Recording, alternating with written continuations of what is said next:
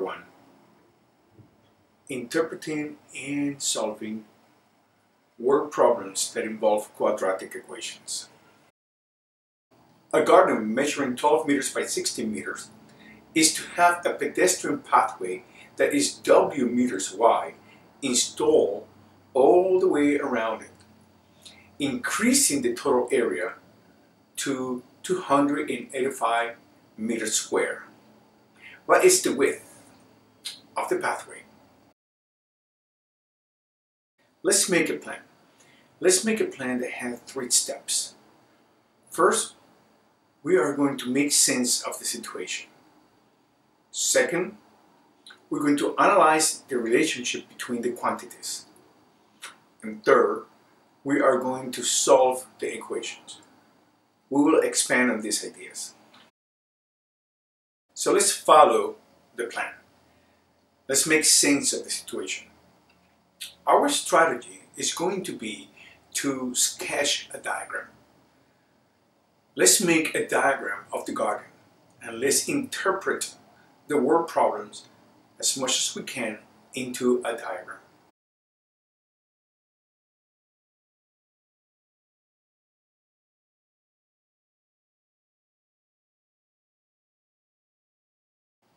Did you draw a rectangle? If you did, how did you know to draw a rectangle? How do you infer that the diagram is in a rectangular shape? You probably know that it's a rectangular shape because of the dimensions. 12 meters by 60 meters suggests that it's in rectangular shape. We can infer that it's going to be rectangular. We could add some grass just to be creative. Feel free to be creative with your diagram. And now we can also add the dimensions. 12 meters wide and 60 meters of length. And now let's add the pathway. The pathway that goes all the way around the garden. The word problem states that the pathway is W in width.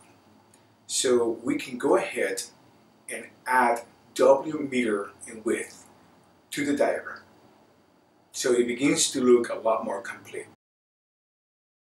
Going back to our plan, now we are ready for our second step, understanding the relationship between the quantities.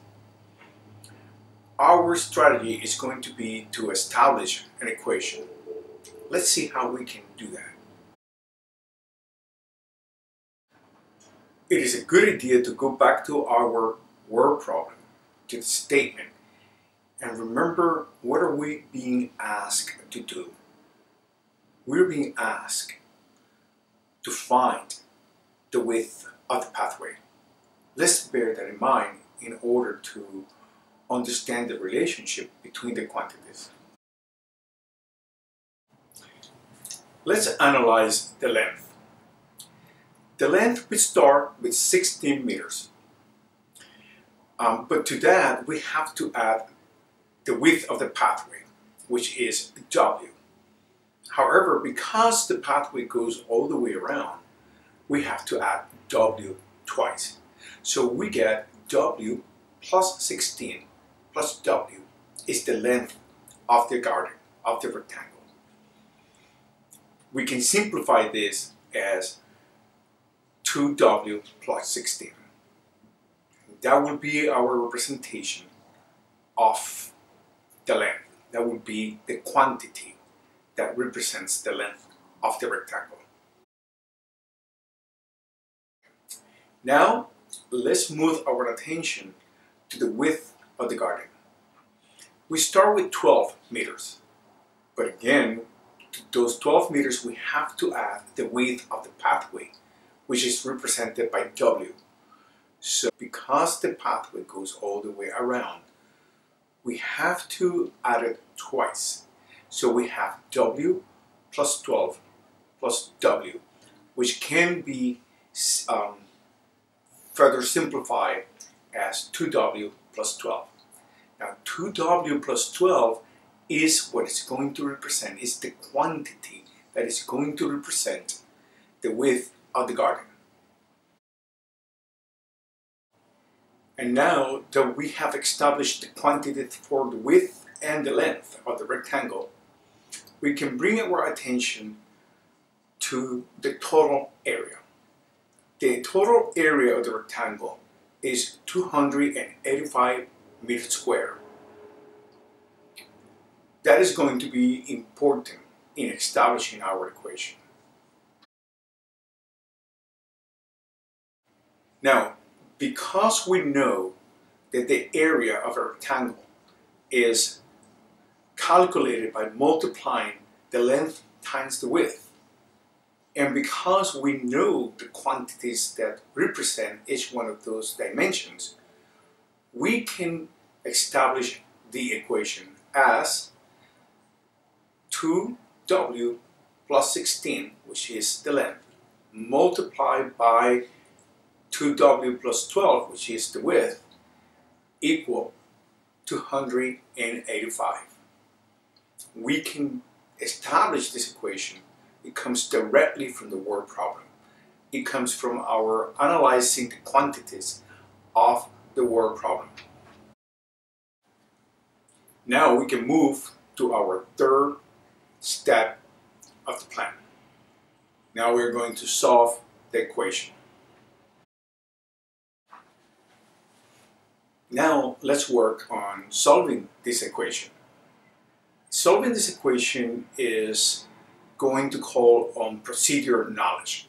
This is where all the knowledge on how to solve equations, how to handle symbolic representations algebraically comes handy.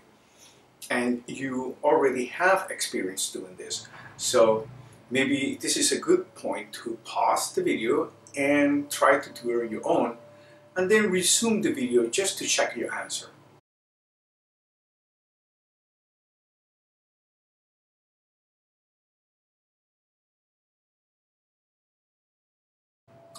Now let's move forward and let's solve this equation. We begin with the length multiplied by the width equal to the area. That is 2w plus 16 multiplied by 2w plus 12 equal to 285. Now,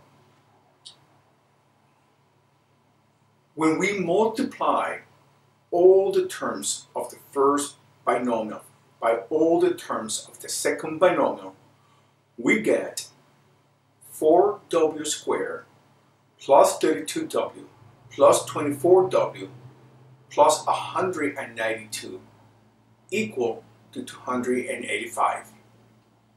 Now, of course, we can proceed to add up the terms that have equal variables and equal exponents, and we get 4w squared plus 56w plus 192 equals to 285. Now, in order to solve this equation, we can make this equation equal to 0 so that we can use factoring. Let's do that. When we bring the equation, when we make the equation equal to 0, we get 4w squared plus 56w minus 93 equal to 0. Now, the advantage of making the equation equal to 0 is that now we can factor the trinomial that is on the left. And when we factor this trinomial, we get 2w plus 31 multiplied by 2w minus 3 equal to 0. Now we can apply the zero property that tells us that when two quantities are being multiplied and you get a product of 0, we can infer that one of them is 0 or both of them are 0. If 2w plus 31 is equal to 0, we get that w is equal to 31 half, negative 31 half. On the other side, on the other hand, if W, on the other hand, if 2W minus 3 is equal to 0, then we get that W is equal to 3/2. Now, because we're talking about area and about the dimensions of the garden, we're talking about distance. And when we are talking about distance, in the context of distance, only positive response makes sense. Only positive results can be used in the contextualization of this problem. This is because distance is always positive.